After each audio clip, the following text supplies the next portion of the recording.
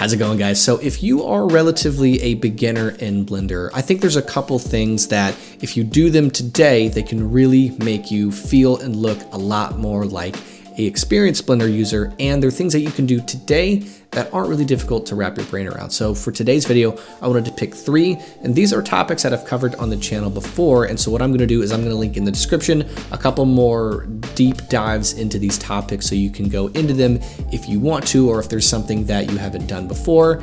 So what I'm gonna talk about today is lighting, shading, and animation. 3 things that you can do today that can really make your art just go a little bit above and beyond. So let's get into those. So my first tip is getting better at your lighting. Now in the description, I have a playlist dedicated to lighting and lighting tutorials geared for beginners and intermediate users. So here's what I did here for this light. Let's go ahead and turn off all of these lights and let's just go to the standard HDRI light. Now this is default settings, standard HDRI. And it's not bad, it's certainly a good start, but what I like to do is use HDRIs as supporting lighting. So what I'm gonna do is we'll give it a strength of 0.3, and then let me show you kind of my lighting breakdowns. The first thing I did was I added 2 spotlights, one that hit the background here, kind of give it more lighting on this side, less lighting here to give it more dynamic kind of vignette. Then I added another spotlight right above that gives it that lighting from that top, that good top lighting, hits it here and gets it right there as well. Then I got 2 area lights, which are just super soft lighting by default, which I really wanted for this. So I hit a light right here at the front, giving you a highlight here and filling out this.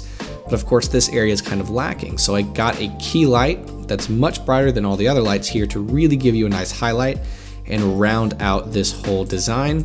And there you have a much better looking design than just relying solely on HDRI lighting. Now, sometimes it is appropriate to only use an HDRI as your main lighting, but in instances like this where having more control gives you more an artistic expression and makes it much more, just makes it pop more and gives you more dynamic look, making your own lighting and really honing in on your lighting style really will give you a benefit much farther down the road when you're getting better at your craft. My next tip is learning a lot more about procedural materials. You may be in this part where you're kind of throwing noise textures and making your roughness a little bit better on materials, but I would really recommend getting a deep dive into procedural materials. And the reason why I love them is they give you so much control and really give you exactly what you want in a design. It gives you a lot more control and you're not reliant on image textures, which are set in stone. That's it, you can't really change them. Procedural materials, you can change whatever you build.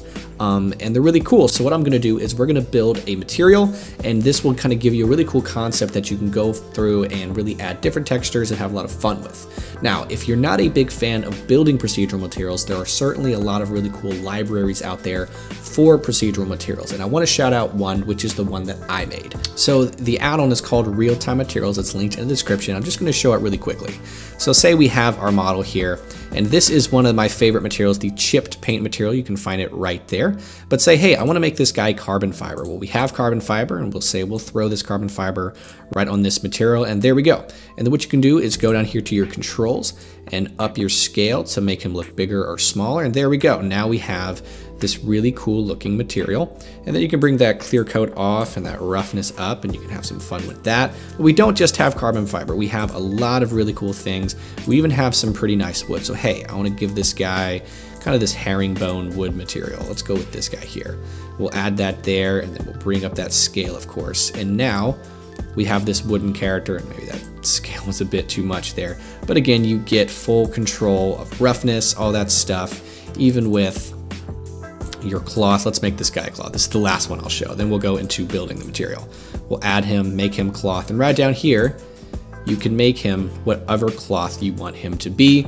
These are in the description right now, and I made a code just for this video. If you use the code 3 at checkout, that will give you 25% off. With that being said, let's go and build that material. So let's go and click onto the shading tab, and let's go up here to the shading tab and let's build our material. Let's go ahead and click new. We're gonna make this guy metallic, and what we're gonna do is goof with the roughness for the most part here.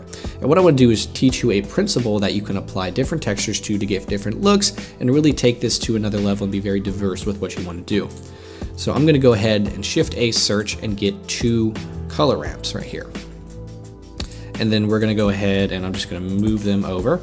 and then I'm going to get a mix RGB, and we're going to plug both of them into this, and that's because we're going to be plugging 2 textures in here, and the color ramps really allow you to have more control, which you will see in just a minute. So plug this, and then I'm going to plug this mix straight into the roughness. So 2 materials. We're going to get in a Voronoi material and in a noise texture here. With the Node Wrangler add-on enabled, comes Blender by default, just hit Control-T, and then we're going to go ahead and get the object coordinate so you can apply this material to other things, and then plug this vector here. Plug the color of the Voronoi and the color of the noise. So what are we going to do here? So first off, play with your factor until you get just the noise texture. We're going to edit that first. So get your detail to 12 and your roughness pretty high up. And then what you can do here is crunch this in and then crunch this in for a much more dramatic look. And then just to really even out the roughness here so it's not as, reflective as a mirror, now we have some nice roughness here. And we're going to do the same thing up here. So bring your factor so we can just see the Voronoi. We're going to go from this to Manhattan. And then we're going to bring that scale up a little bit so it looks a little bit better and just cool in my opinion. Bring this in, and then make this one a little less rough by pulling that up. And now we have this cool thing. Watch how cool this is. And you can do this with any texture you want. I'm going to bring the factor over to the noise texture. Typically, leave it at that, and maybe we'll also make this a bit darker. So now we have this cool, really heavy looking metallic material, but let's make it look more unique by introducing a little bit of Voronoi.